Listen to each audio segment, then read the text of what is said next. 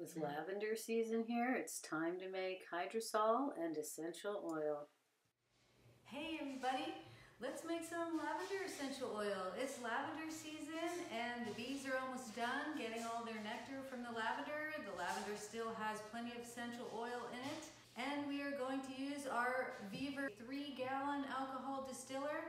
And I have made a few modifications so that we can do an essential oil distillation here. So without delay, I'll show you my setup and then we will start our distillation. So let's get to it. Woohoo! Use the modified steamer for the steam distillation. Using fresh spring water or distilled water, fill the still to the level of the vegetable steamer. Then go ahead and add your lavender until you reach 3 to 4 inches from the top of the still. Remember to put the washer on the top side of the lid. Bring it to finger tightness, then use a wrench to tighten it the rest of the way. Now with the copper tubing, you're going to want to do the same thing with the washer being on the outside of the lid to create that seal that we need. And you're going to bring it to finger tightness again, and we'll use the wrench to tighten it the rest of the way.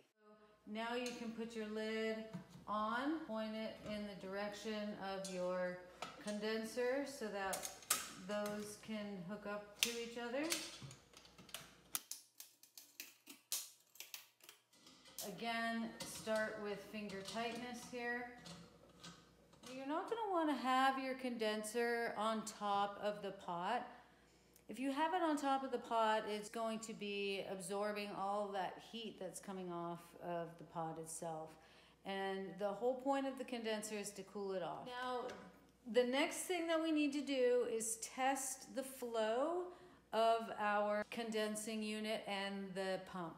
So I'm going to put some water into the thermos and turn the pump on, and then we're going to regulate the flow of the outflow and the inflow using these valve stems so that the inflow and the outflow equals each other and the level of the water inside the condenser never changes.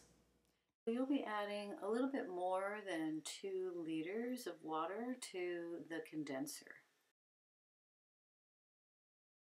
With the condenser unit filled, you can go ahead and open up the valves until you reach that sweet spot, which is going to have to be monitored the entire time, actually.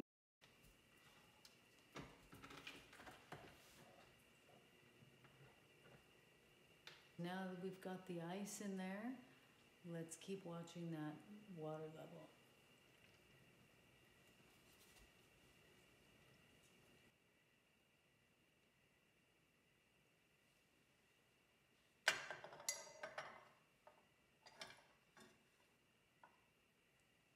Okay, it seems to have taken forever, but I think I found the sweet spot there.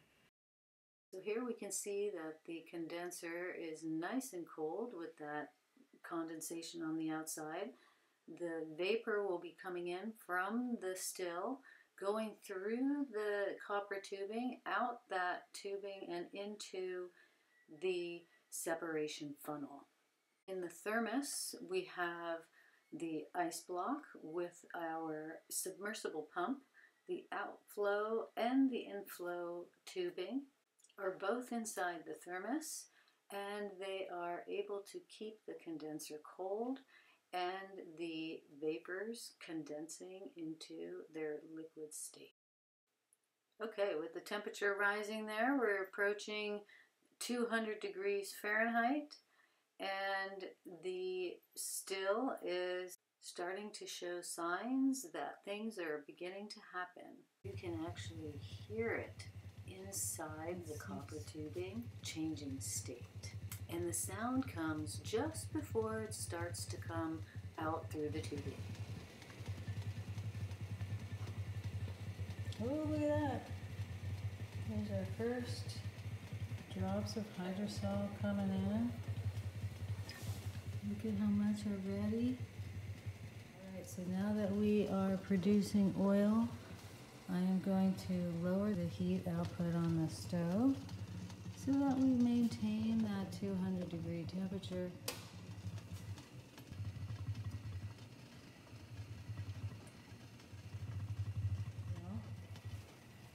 You can see the essential oil on the top. How cool is that? It's perfectly normal to see steam rising from the condenser, and we're going to want to keep that water level as close to the top as possible so that the copper tubing is exposed to that cold for as long as possible.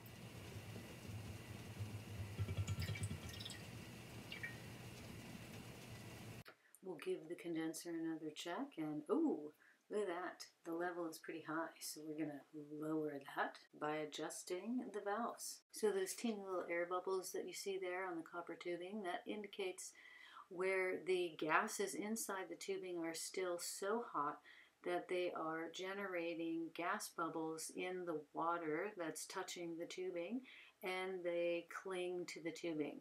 Once those are gone, you can be assured that the gases have changed their phase into hydrosol and essential oils. Using the insulated thermos helps to keep the ice around a little bit longer, to keep that water nice and cold for the condenser so that it can do its job to change the state of the vapors to a liquid. We've got essential oil coming out there. Check that out. So the hydrosol and the essential oil fills the bottom narrow part of the funnel very rapidly. However, it takes a lot longer to fill that wider part of the funnel. Overall, it takes about an hour once we have the hydrosol and the essential oil condensing. So with the ice melted completely in the thermos and the condensation absent on the outside of the condenser, I am melting blocks of ice on top of the condenser itself. Okay, so we have our essential oil from our first run. We will let the system cool down. We will separate the oil from the hydrosol. To start, we'll open the valve completely so that the hydrosol can empty quickly, and then we will slow it down when the oil gets to the bottom.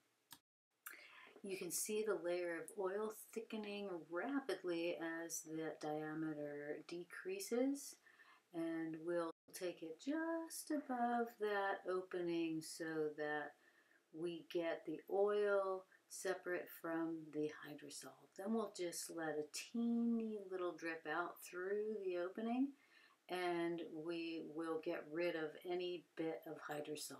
Empty the essential oil into your test tube, and then you're done. And look at that, folks. We have lavender essential oil and lavender hydrosol. So we were actually able to do 3 runs with this harvest. This is the second run, and we got a nice amount of essential oil for that run as well. In the third run, we filled up the funnel even higher than the first and the second run, and we got even more essential oil out of that run. So you can see that the final volume of your distillation and your essential oil is directly related to the volume in the separation funnel. And it's up to you to decide if it's worth the wait. Totally stoked. That's very exciting. So be sure to take a moment to relish in your victory. That smells so good. And the hydrosol is such a refreshing delight. Right, Con? Yes, so now that you've seen how easy it is, you can get your own still and join me. Remember to like and subscribe so that you can follow along and make more essential oils with me. You are smart, you are blessed, and you can do anything.